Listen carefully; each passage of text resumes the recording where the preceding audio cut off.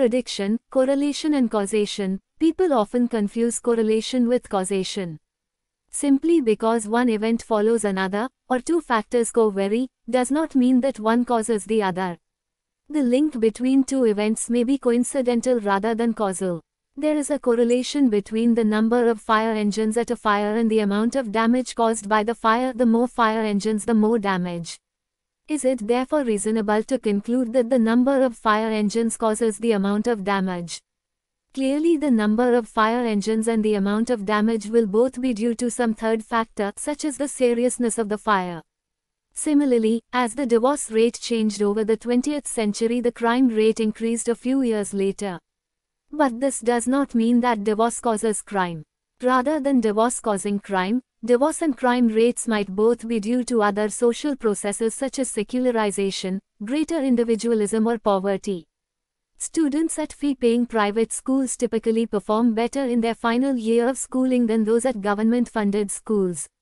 But this need not be because private schools produce better performance. It may be that attending a private school and better final year performance are both the outcome of some other cause. Confusing causation with correlation also confuses prediction with causation and prediction with explanation. Where two events or characteristics are correlated, we can predict one from the other.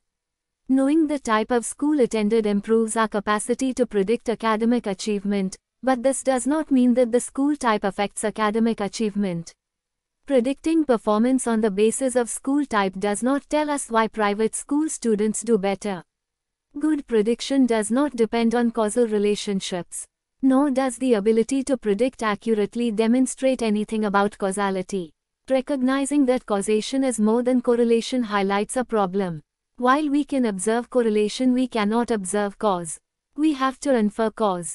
These inferences, however, are backward necessarily fallible, they are only indirectly linked to observables. Cook and Campbell, 1979, 10.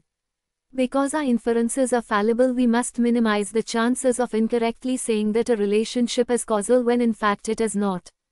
One of the fundamental purposes of research design in explanatory research is to avoid invalid inferences.